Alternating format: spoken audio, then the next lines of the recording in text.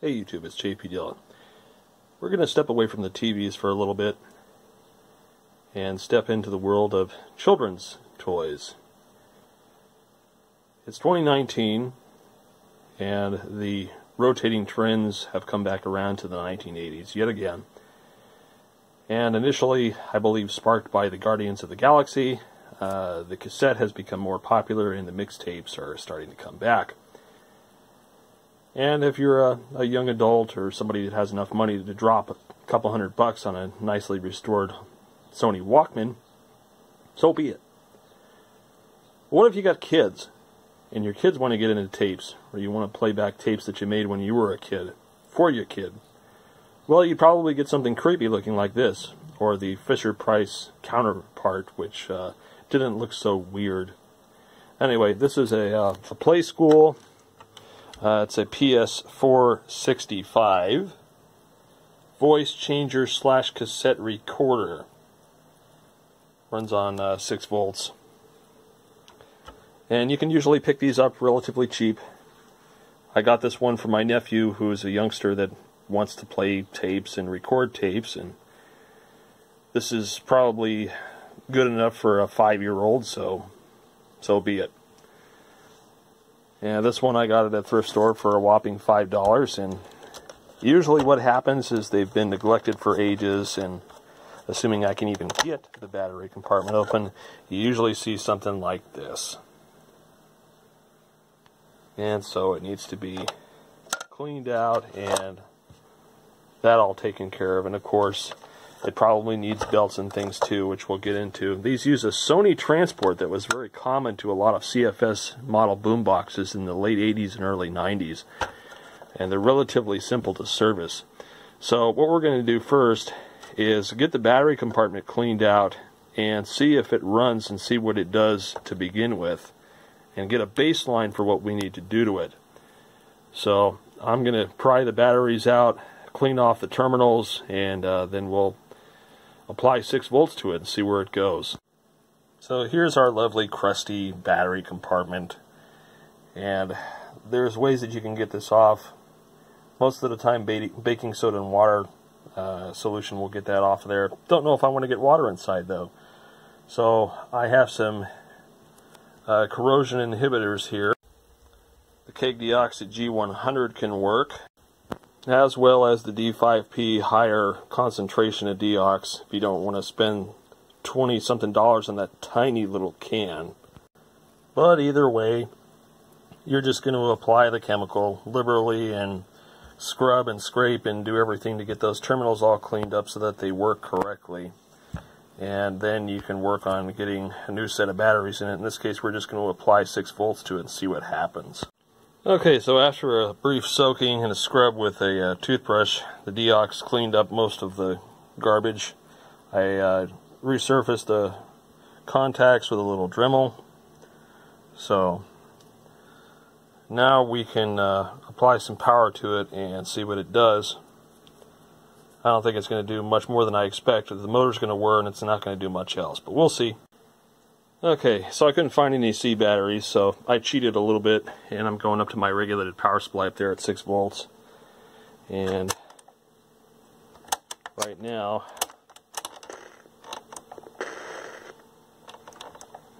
it's being kind of fidgety, but it is getting power, so it says.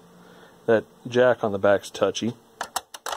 You can see it's rotating away in there.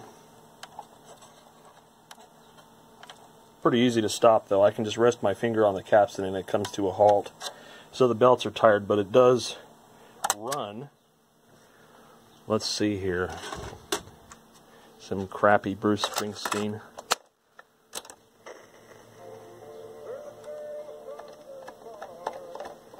Not very loud, but it is playing. Almost like that volume control isn't attached to anything. Also that crackle. Oh, here we go. Main volume control.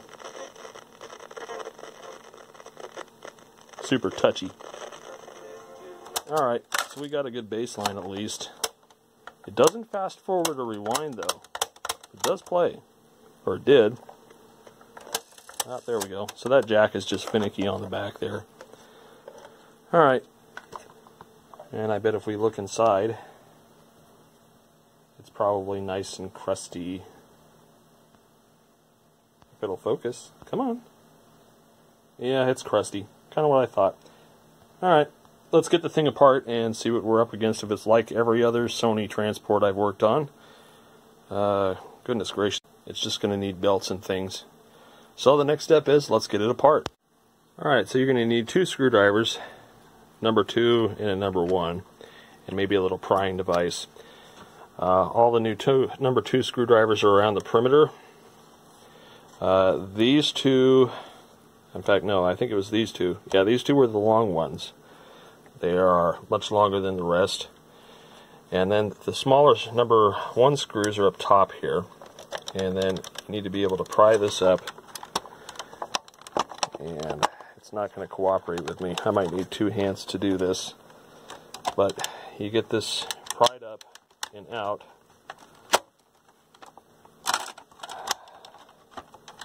Yeah, I'm probably going to need 2 hands. Anyways, you separate the top, and once you do that, it allows you to separate the halves of the piece here. So let me do that. Okay, so when you get the 2 halves apart, this is what you're going to see. Obviously, there's your speaker and your cassette door, and you're going to want the cassette door open when you try to separate the halves. Here is your standard transport. This was very common to Sony. Like I said, boom boxes, late 80s, early 90s. This one's got a date code of 93, so this about works with that. Anyway, so the points of interest, we're obviously going to have to take the transport up, which is just these 3 screws here, 1, 2, 3. This comes up, and then we can get to our belts and things, and while it's up, then we can address cleaning the switches and controls, which are very touchy on this machine, obviously. And then we can go about seeing if it actually runs correctly. So, let's go ahead and get the transport up.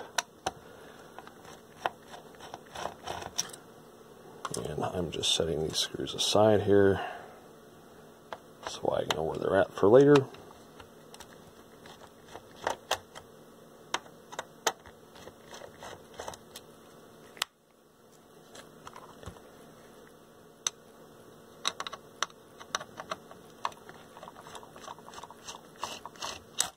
Oops. Alright, so now we've got a little lack of slack here. I may have to cut this tie. Let's do that. Okay, so when you get that little wire tie cut, you can flip it up like this. And as you can see, belt replacement is really easy here. These ones are just kind of tired. And take your capstan off first, and then your intermediate one second. And just eyeballing these,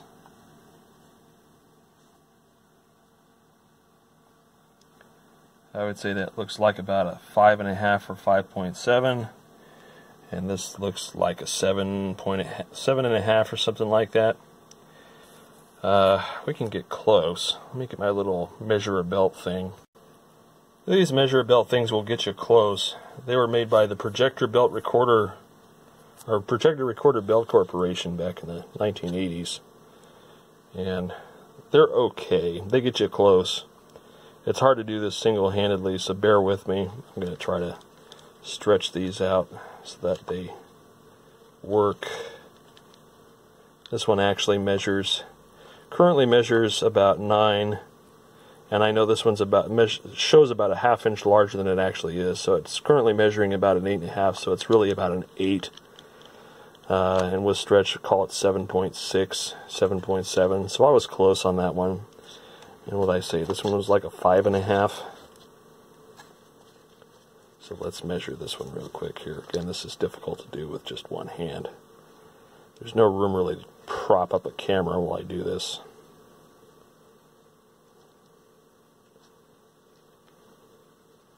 And this one measures 6, so about 5.5, 5.4. So yeah, I was pretty spot on with that one. So let me pull those two sizes and then we'll compare. So on the left is the new 5.4 and on the old one is the stretched out one. It measured about 5.5. And as you can see, the 5.4 is a little bit snug, too snug. You only want about 5% stretch. So let's go, since it's an intermediate, let's go with an SCY 5.5 and see what that compares to. Alright, so here's the 5.5. It's a slightly thinner belt. And that one's pretty damn close. Very little stretch difference on that one. So this is the one we'll use. The reason why I'm going to use a thinner belt for the intermediate is because it lessens the wow and flutter on the machine. So we'll use that for our intermediate, and that's just a matter of putting this back on here and draping it around the pulley. Let's try to do this one-handed. And let's make sure, nope, it did not get around the smaller pulley down there.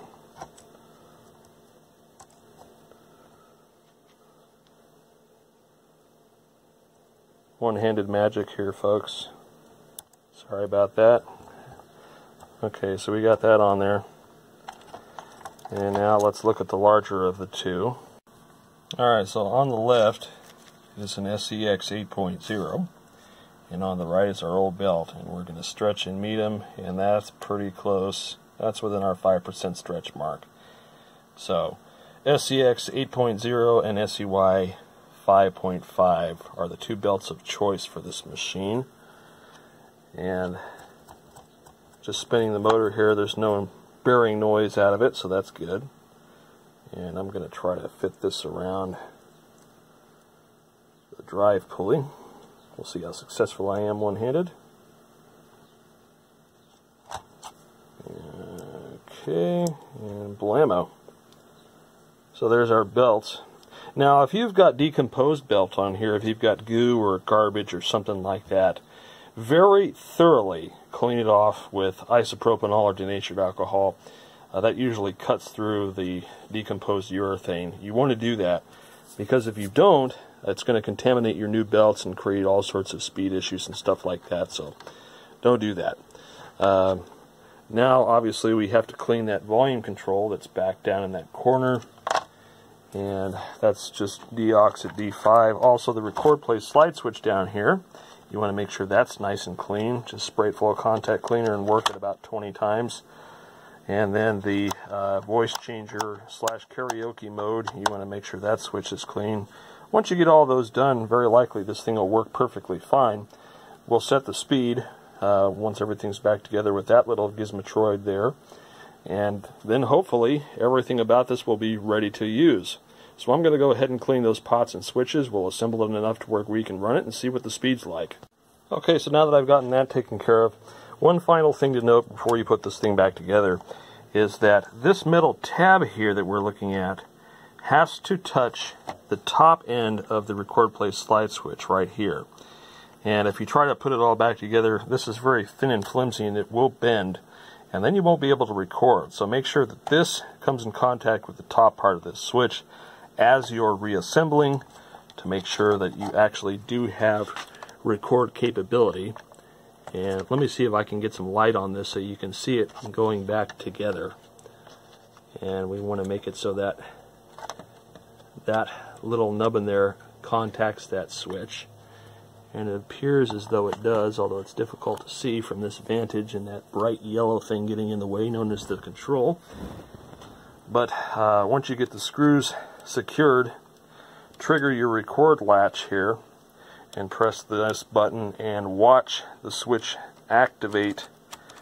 And this one does. So we're good to go there. We're going to put this all back together now and put some power to it and check the speed. Alright, so here it is reassembled. Partially anyway. We're going to set the speed now if it needs to be set. And there's two ways that you can do this really.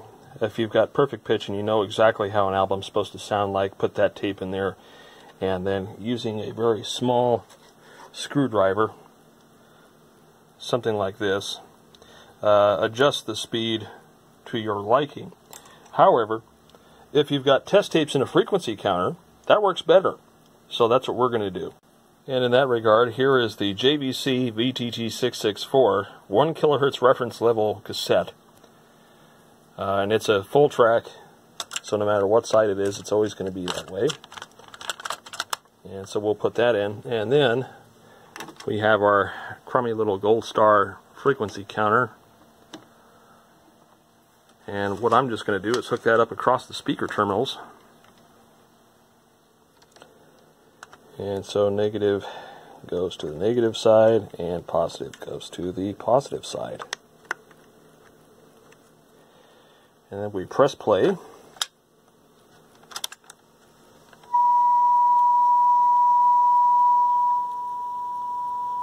And we look up here, and we see that it ain't quite 1 kilohertz, is it? It's thinking about it. So what we do is we grab our little screwdriver again, and here is the speed adjustment pot, and we're going to adjust up.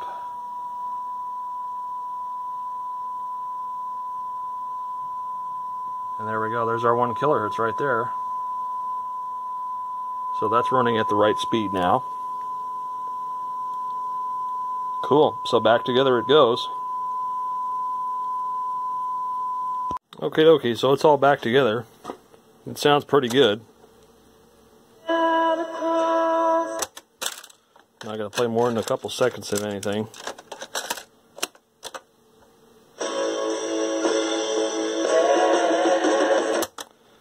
And surprisingly, the little karaoke microphone works pretty well. Testing, testing. So this thing's all ready to go. It does make fresh recordings.